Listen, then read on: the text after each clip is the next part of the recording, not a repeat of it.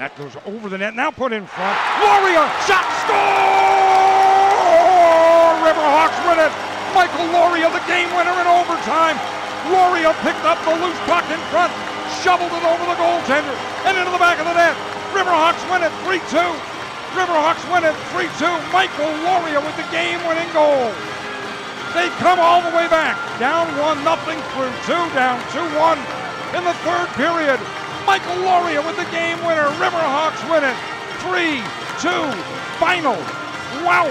A terrific game last night at Casanga Center. The UMass Lowell Hockey Riverhawks winning in overtime. Freshman right winger Michael Loria, the hero. He would get the game winner with just 63 seconds remaining in overtime. It was the only time in the hockey game that the Riverhawks had the lead. They had to battle from behind and do it repeatedly. We learned something about the character of this hockey club on Saturday night. We learned something about their resilience, their intensity, and their determination.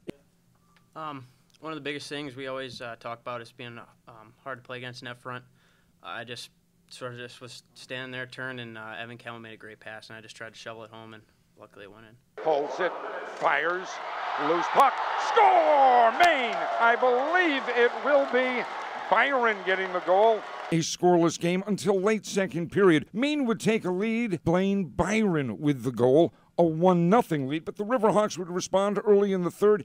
A.J. White finding the back of the net. And then after Nolan Vesey had reclaimed the lead for the University of Maine at 2-1, Tyler Mueller deflecting in an Evan Campbell shot less than a minute later. And then it was a matter of who would blink first. In this case, I guess it was Maine, though both teams played terrific hockey, intense hockey, battling for every cubic inch of ice. The Riverhawks are now 10-3-3 at the break. It is only the sixth time in the Riverhawks' 32-year Division I history that they've reached double digits in wins by the holiday break. And UMass Lowell sits atop the Hockey East standings, a tie with Boston University. The Riverhawks 7-0-2. UMass Lowell now has a 12-game unbeaten streak in Hockey East play. That extends back to last year. Again, the final in overtime. UMass Lowell 3, the University of Maine 2.